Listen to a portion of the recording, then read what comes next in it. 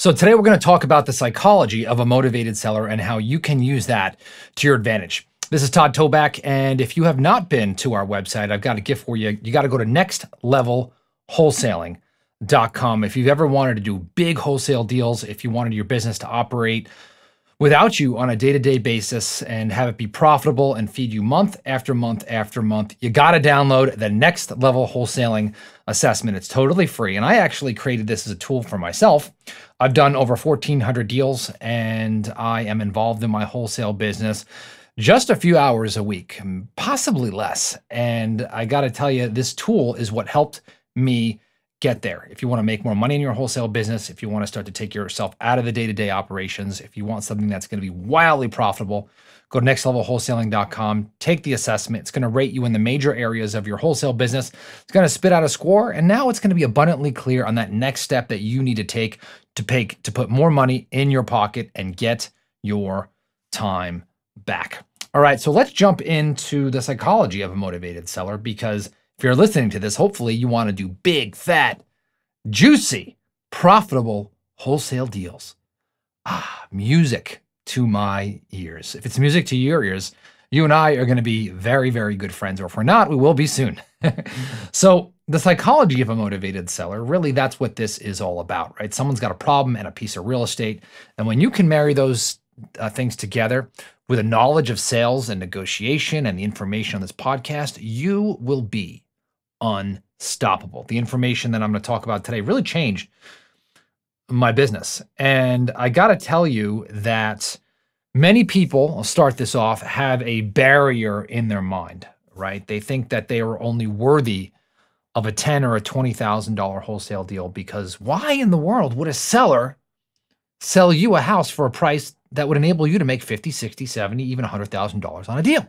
Why would they do that, right? Well, logic tells you that they wouldn't. Your friends who are not successful will tell you that they don't do that. The majority of wholesalers will tell you that it can't be done. And why is that? Because they are comfortable. They have a belief system. They are looking at things the wrong way. They're not asking the universe for this. And so the barrier to the big deal, the biggest barrier, is your psychology about the seller's psychology. It's all about what you believe the seller believes, right? Why is the seller going to sell to you at a price in which you can make a big, fat, juicy profit? Well, I can tell you the answer to this, and you've probably heard about this. Sales is all based on emotion, not logic. And what I mean by that is people buy on emotion, right? And if you're buying a car, you're buying a house. But in this case, if people are selling a house, they're also selling on emotion, especially if you're selling to you. Now, there are some people out there who are extremely sophisticated. They're going to take their house, they're going to fix it up, they're going to list it with a real estate agent, they're going to sell it for top dollar. Hey, and I wish those people the best of luck. But the population that we deal with, they have a problem. And it is because of their belief system, how they've treated the house or treated the problem or dealt with the tenants, that now they have a psychology to sell you a property at below market value. Let me tell you a story. I think I've told this on this podcast before, but my wife was recently in Zambia, the country in Africa, and I was home with my kids. And long story short, my wife was like, our dishwasher broke like the day she left.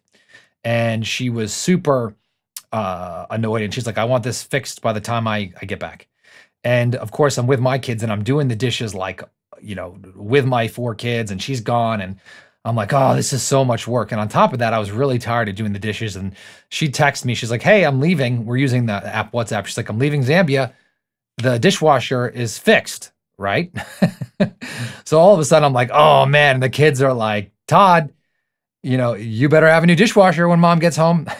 And now meanwhile, I've been barely keeping my head above water watching my 4 kids, but I'm like, all right. So all of a sudden I call the first by the way, I call the first dishwasher repair person, doesn't answer the phone. I call the second dishwasher repair person, doesn't answer the phone.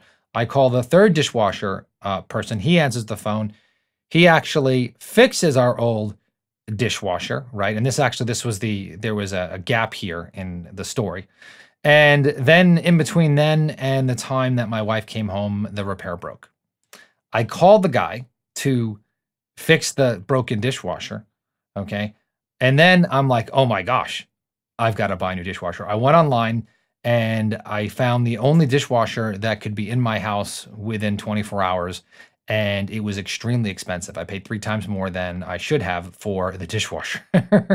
So where am I going with that? Well, I made a decision based on emotion, not logic, right? I spent 3 times as much on a dishwasher getting it in today because I was just so fed up. I didn't have time to shop around. I didn't want to shop around. My wife was coming home. I was tired of doing dishes. And this procrastination, right? This procrastination eventually got to a boiling point where I did not care. I wanted to get rid of this problem so fast that I just went online and got the dishwasher that was going to be in my house in 24 hours. Okay. And that was actually the same day. By the way, pretty decent dishwasher. So, long story short, how can we use this to our advantage? Well, prospects, okay, just like in this scenario, go hot and cold, right? Meaning that they procrastinate, they kick their problems down the road where the problem is bothering them. Maybe they have a bad tenant in the property who's not paying rent. Maybe a relative is living in the property rent-free, my favorite. Maybe they're out of town, the property is vacant. Maybe they inherited the property and need cash now. And so they go through these phases of emotions where they like, I got to sell the property, right? And then all of a sudden they cool off and they procrastinate, kick the can down the road. And each time that problem comes back in their life, the heat gets a little hotter, right? The problem becomes a little bit bigger until eventually it gets to a boiling point where it's just too much to bear in that moment. They want to get rid of this problem at the moment where money, logic, is not a factor. Now, here's the cool thing. If you've been in this business for any length of time, you will see that sellers seem like they're hot and they disappear and they ghost you, right? They ghost you. They stop calling you. They stop answering your text messages. Maybe they've changed their mind. You're like, maybe I'll list with a realtor. And that's okay because they are doing this to other people too. So your job as a professional wholesaler, real estate investor, salesperson, and by the way, if you are not a professional, you got to buy a copy of the No Limit Selling System. It is by far the best system on talking to sellers, acquiring big real estate deals, compressing the timeline so you can get paid faster and more often. And also, if you want to make this business fun, you got to buy it. Go to nolimitsalesystem.com. The price is embarrassingly low. If you're totally broke and have no money, you could probably piece together all the information on this podcast about it, but just go to nolimitsalesystem.com. All right, so when a seller ghosts you, that means that they're going hot and cold, hot and cold, hot and cold. This is when the sales system comes in. You got to use their psychology. Once you get a seller back on the phone after they go cold and you're talking to them, it is your job to keep them hot. You want to keep the fish on the line. So you want to use commitments to set the next step so that they deal with you and only with you. So for me, I think I've told the story about a woman who we're trying to buy her house for 2 years. She was going hot and cold, hot and cold, hot and cold, hot and cold. And then finally we get her on the phone. I'm like, what is going on? Right? I'm like, we've been talking for 2 years and nothing has happened. You know, like, what is it? And so I eventually, my whole team was sitting around me and I said, listen, you know, what has to happen? She goes, well, I've got to talk to my son. Maybe he wants to buy it. I said, okay, is it okay to give him a deadline to buy? She says, yes. I go, what is it? She goes, 90 days. I said, all right. I said, so if he doesn't buy by the deadline, what do you want to do then? I'll do business with you. Great. By the way, one more question. When are you going to talk to your son? By the end of the week. Okay, so we're in agreement that you're going to talk to your son by the end of the week. You're going to give him a deadline for 90 days. If he buys, great, congratulations. If he doesn't, do you want to sell to me? Yes. Great. Why don't we talk at the end of the week? And so you hold those commitments. Long story short, you push them towards that next step while they are hot. Because she called her son. Son said, I don't want the property. Still hot, she called me and says, let's do the deal. I was in the house the next day. We locked up the contract. $80,000 in my pocket. And I want that in your pocket if you're listening to this. And so you have to understand, number one, you deserve a big, fat, juicy wholesale deal. The seller deserves your help. And they don't care that you're making a profit because they want to get rid of this pain so bad. Right? Take it away. Get paid. But don't shortchange yourself. Remember, people sell to you on emotion, not logic. We provide a solution to their problem. We take away the pain, and there's value in that.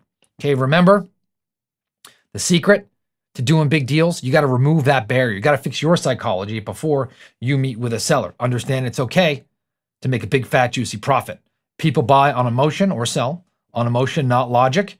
Okay, remember that story about my dishwasher, right? Be the person that's there when somebody wants their problem gone now. Remember, sellers go hot and cold, but each time they come back hotter. They may ghost you, but just know if they come back, at that point, that's when you want to use commitments. Be bold, set appointments, keep the line tight, ask for a great price, and always have that next step defined. If you don't know what I'm talking about, you gotta buy the No Limit Selling System, by the way. It's like a prerequisite to doing big, fat, juicy deals. Don't forget to go to nextlevelwholesaling.com. Take the assessment. Let me know your score, and I will talk to you on the next episode.